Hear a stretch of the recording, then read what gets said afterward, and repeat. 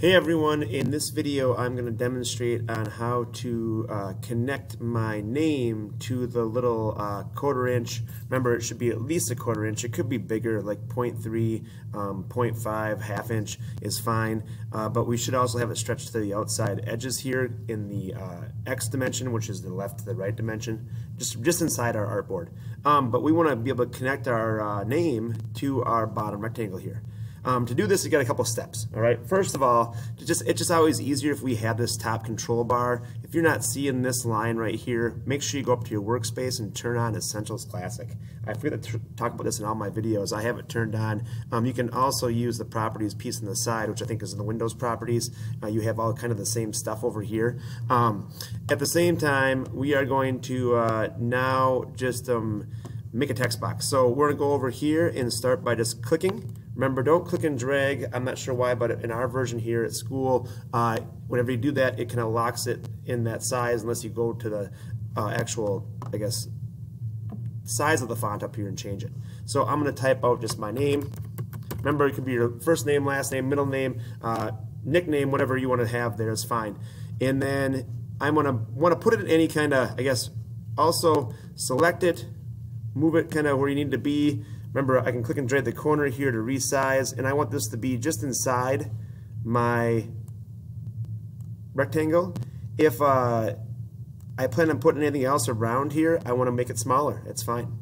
And then also I want to make sure it's overlapping my rectangle on the bottom. So I'm just kind of marching it down with my cursor keys, and I just want it to, just zooming in here, intersect or contact that line from my rectangle.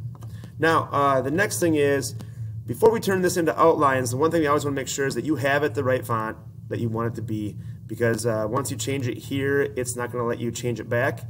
And then always, if you change your font, check to make sure it's still in the right spot, because all the fonts are different sizes. And then to make an outline, we want to be in our selection tool. We want to have already selected our text box, and we want to right click, and we want to create outlines. When we hit create outlines, what it does for us is it turns our text box, which is kind of a fancy thing because it allows you to, I guess, go back in and edit it and change your text or do those kind of things, add to it. Now we just turned our text into shapes. So when we select it now, we have them all as one big text shape.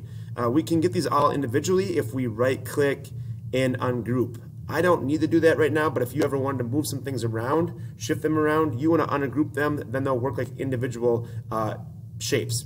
So the next thing I want to do is I need to use a Shapebuilder tool to put these two things together. So I want to come in here and I want to click and drag to select my two boxes, or I can use the selection tool to click and then hold the shift key down to click on the other box to grab both things.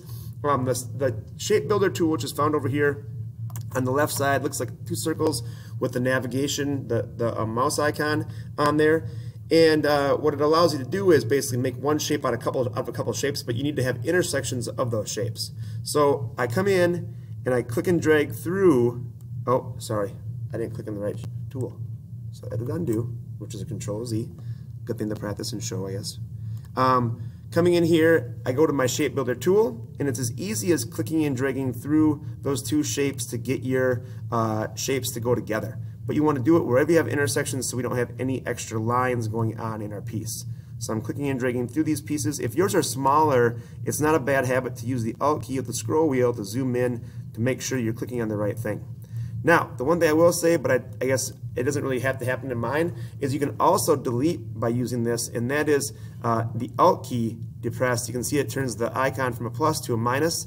That deletes those little intersections, or deletes where those intersections happen. You can delete part of the, I guess, shapes that are being intersected. The next thing that I want to mention is wherever you click here, it will also make a shape. So if you ever wanted to have another type of shape from the internal shapes, you can click here and that'll make an independent shape that'll be selectable and movable later on. Now we have, if we select this, one big shape.